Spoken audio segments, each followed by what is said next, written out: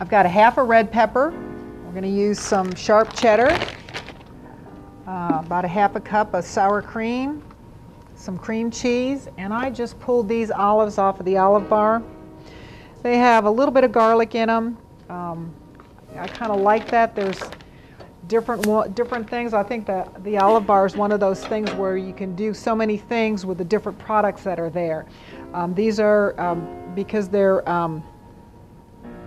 what are they?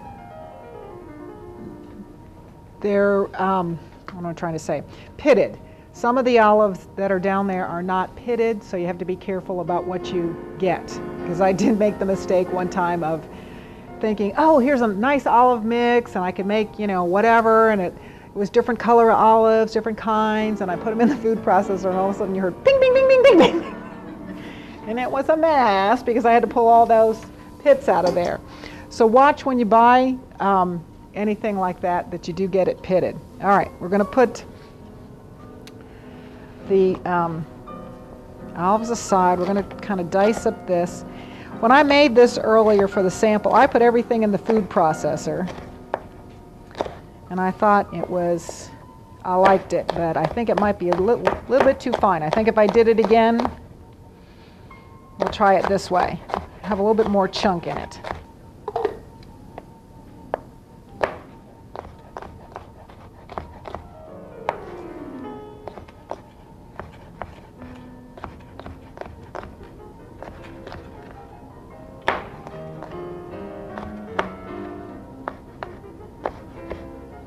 These olives also come stuffed with blue cheese. Now, I don't know if I'd use it for this with the other combinations of things, but that also makes a really good dip.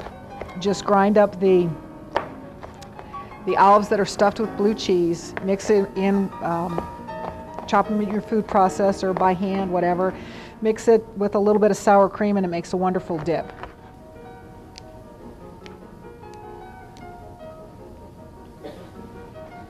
Cheese. Now I've softened the cream cheese.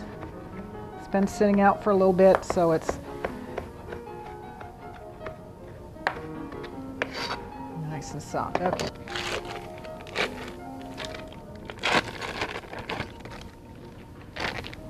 And a little bit of sour cream.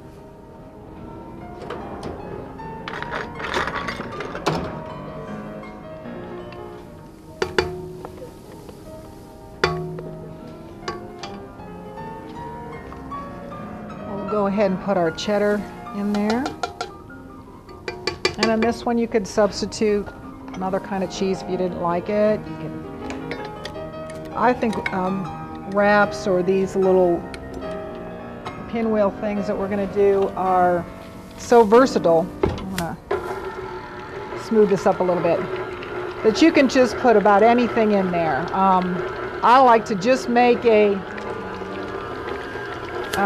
sort of a paste of sour or cream cheese and put some little spices in it, or even use the plain cream cheese and put some, put that on your tortilla, put some ham, you know, put some turkey, whatever. Bacon.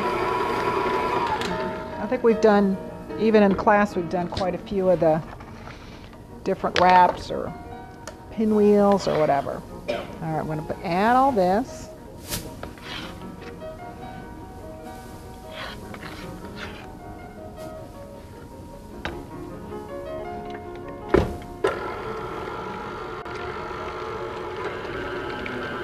Okay.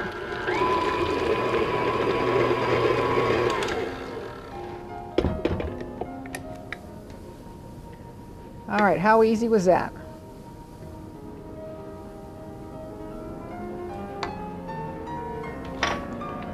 Then we're going to take our tortillas. I think we can just do it right here. And you can use whatever tortillas you like. I got these in the dairy department way in the back because I like the red and green. They're green and orange.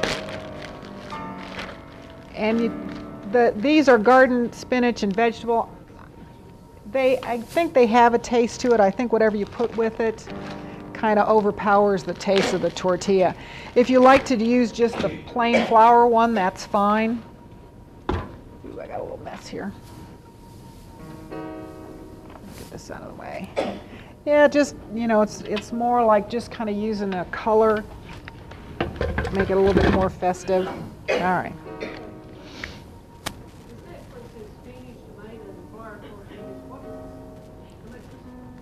You can buy different kinds. This happens to be, yeah, you can buy, I think sometimes you can find sun-dried tomato. Sometimes they're with the Mexican food. Sometimes they look like tortillas are found all over the store because I went looking. These, like I said, are found in the back in the dairy by the eggs and things like that. That's what they are, sun-dried tomato and whatever. It doesn't really matter what the flavor is. Does that answer your question? It's hard for me to talk and work. Yeah, they've gotten more, you know, sometimes you can find them, sometimes it seems like they have a lot of different flavors out, and then the next time you look, there's nothing. And then the next time you look, they're all back. So I think it's just one of those things where you have to kind of hit or miss. It doesn't have to be, it can just be the flour ones. I think the flour ones are easy to roll. So rather than the corn, but if you like the corn, that's fine. Okay, we're just going to spread this on, roll it up and cut it. Now this is one of the things that you might want to put, because the cream cheese is soft and the sour cream makes it a little bit softer. It was a little bit easier to cut, to roll these up and wrap them and put them in the refrigerator for a little bit till you're ready to use them. So this you could be making in the morning, stick it in the refrigerator, cut it whenever your guests arrive, or not before. Not when they're arriving. You want to be all done with that. Okay.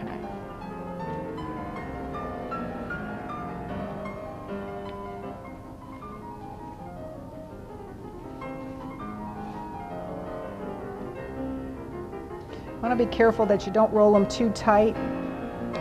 You want to, if you roll them too tight, then all your filling oozes out at the end. So you have to kind of be gentle, but you want to make sure that you get enough at the end so it acts as a little glue, so they hold together.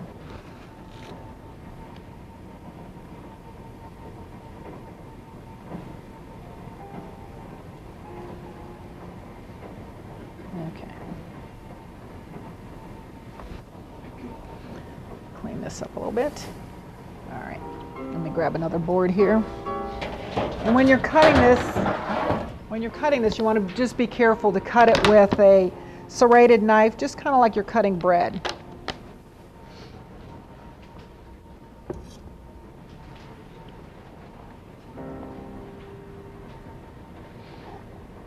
That's for the cook.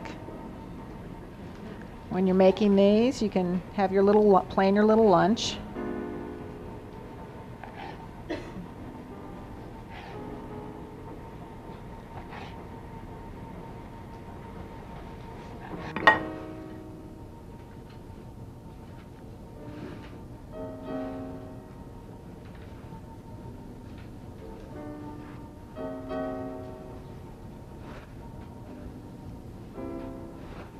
Okay, so here's our holiday pinwheels.